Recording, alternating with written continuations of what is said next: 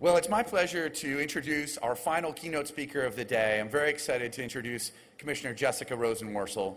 Many of you may know Commissioner Rosenworcel from her many roles in the communications sphere as former senior legal counsel to the U.S. Senate Commerce Committee and as legal advisor to former FCC Commissioner Michael Copps.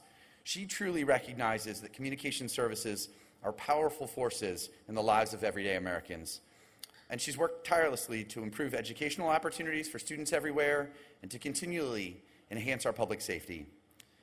Important to us, Commissioner Rosenworcel also recognizes the importance of spectrum policy, and she's championed the development of a spectrum auction schedule to help guide 5G deployments. So we're very fortunate that she's joined us today. Everyone, please help me in welcoming Commissioner Jessica Rosenworcel. Thanks so much. All right. Good afternoon or good evening to my friends from the East Coast.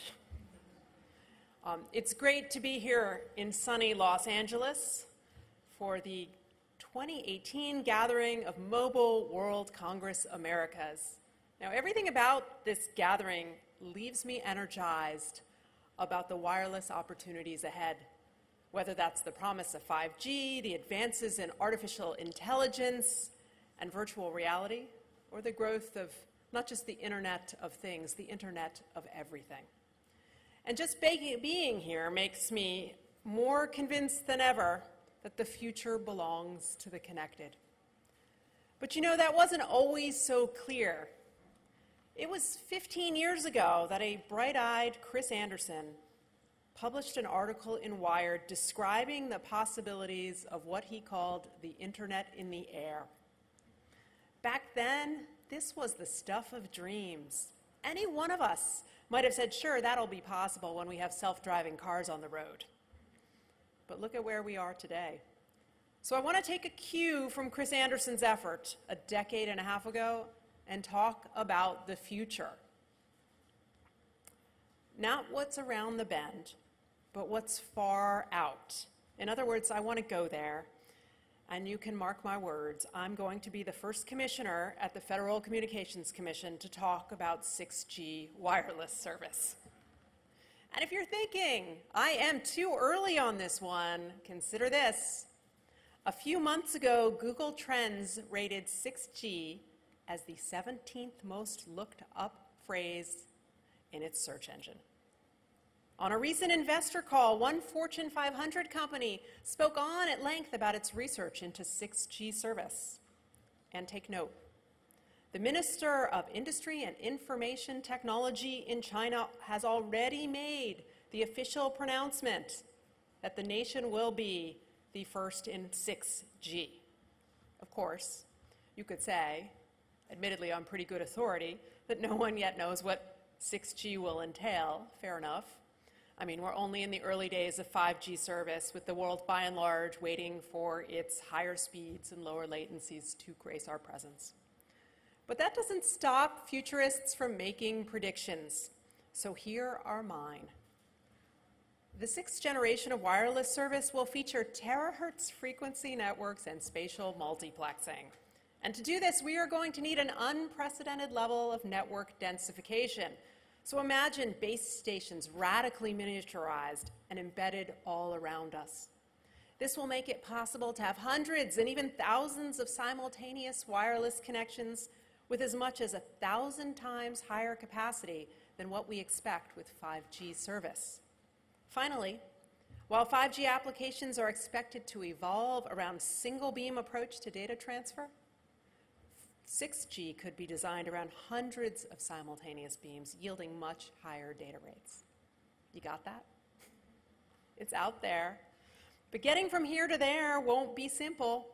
In fact, I think it will require Washington to reassess some policies it holds dear and considers tried and true. So that's what I want to spend the rest of my time discussing today. I want to talk about three things we should revisit for the spectrum policy of the future.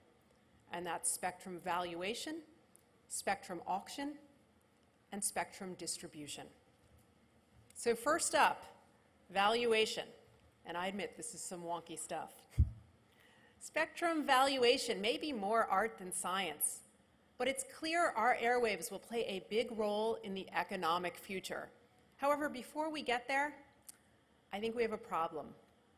I think we are going to be waylaid by Washington accounting. So let me explain. And the best way to do this is to actually reference the infrastructure of the past. The Federal Highway Act became law in 1956, and of course that's a full 4 decades before the Telecommunications Act. And it featured a bold plan to connect the nation with a new highway system to support our economic and national security. It was not cheap, but the billions invested have reaped us rewards for generations. And this system of national roads was the great connectivity challenge of the past. What distinguishes it from the one we will have in the future with wireless that reaches everywhere is that the effort to develop a highway system did not require a pit stop at the Congressional Budget Office, or CBO. That's because 6 decades ago, it did not exist. However, in Washington, CBO now scores every spending bill. That means it takes every big idea about how we use our airwaves and it subjects it to a grinding analysis of its review on the budget and the deficit. And this analysis is important. It's useful.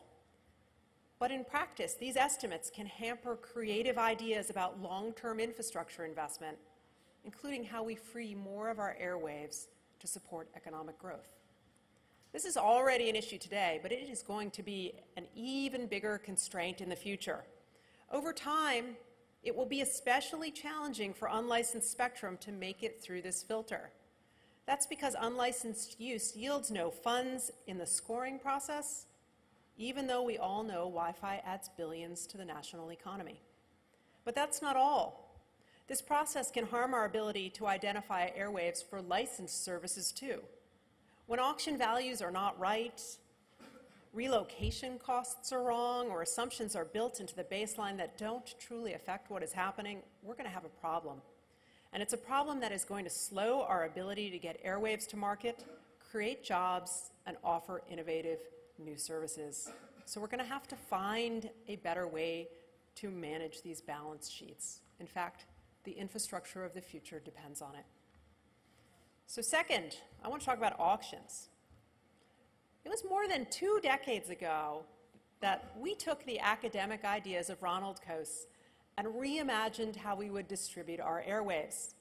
Instead of doling out specific licenses for specific uses, largely based on political cues, the FCC ushered in a new era of spectrum auctions, selling access to bidders and letting them use it for whatever purposes they wished.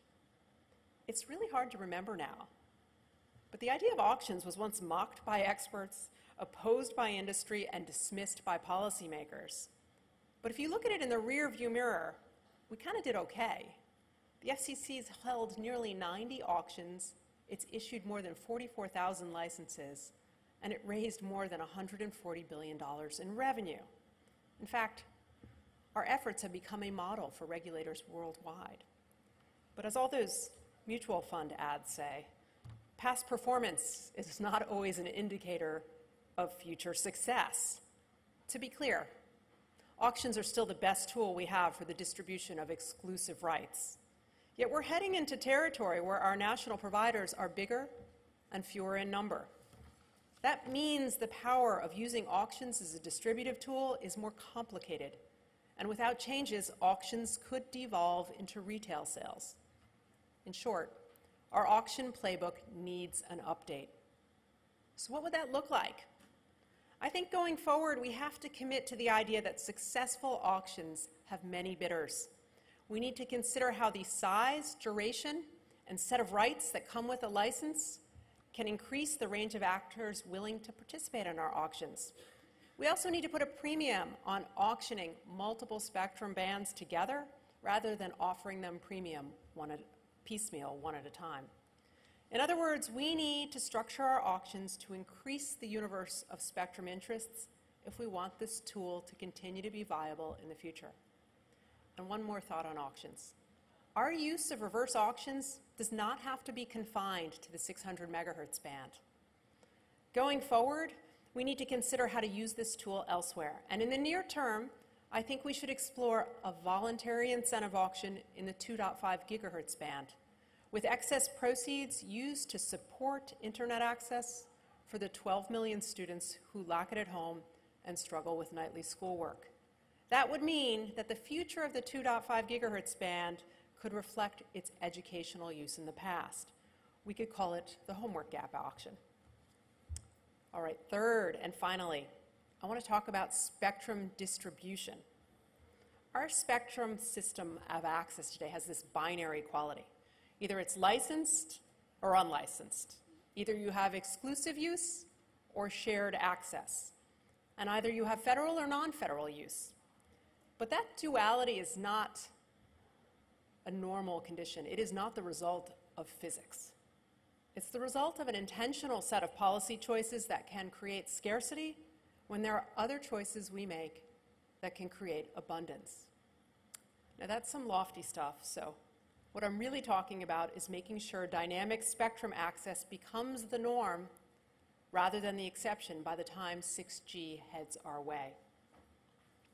If we assume demands on our airwaves continue to grow at a breakneck pace, now's the time to explore sharing paradigms that can make it possible to have a range of activities in a single spectrum band.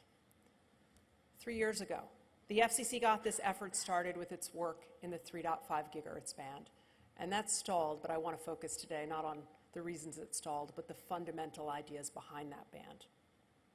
We took 150 megahertz of spectrum and opened it up to a mix of government licensed and unlicensed uses. Then we proposed a spectrum access database system to dynamically manage all these different types of traffic.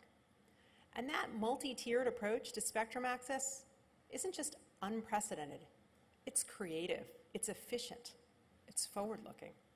It permits higher-powered secondary transmission at times when primary users of the band are inactive, and it also promotes better collaboration among unlicensed users to more efficiently use spectrum resources. So this is new. And if it works, we're going to have to look for other opportunities to export this model. And even better, we could take it further into the future through new technologies that enable smarter use of more decentralized dynamic spectrum access techniques. And I mean blockchain.